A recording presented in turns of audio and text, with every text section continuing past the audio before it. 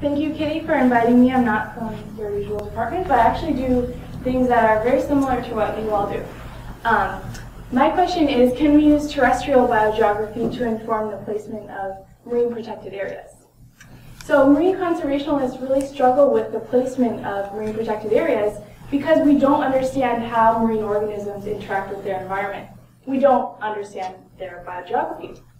Biogeography is the distribution of species and ecosystems in geographic space and through geologic time. So, how do these organisms respond to their environment, and where are the most species found in an area?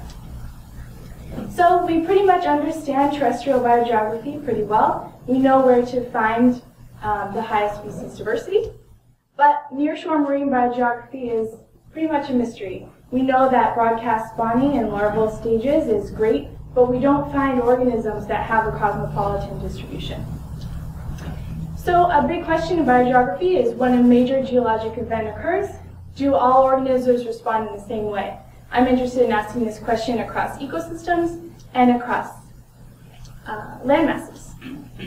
So basically I want to take a terrestrial coastal organism and look at its genetic structure to figure out its relationship to other animals. And I also want to take a nearshore marine organism, and I want to replicate these and look for congruence between the data sets. So to look for congruence, we want to test two different ideas. The overlap of spatial diversity, so where are the most species found? Is it the same area in both data sets?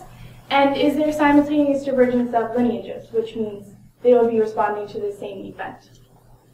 So luckily, there are two great programs for this. We have Biodiverse, which will look at a phylogenetic tree and tell you where these unique haplotypes are found in relation to the map.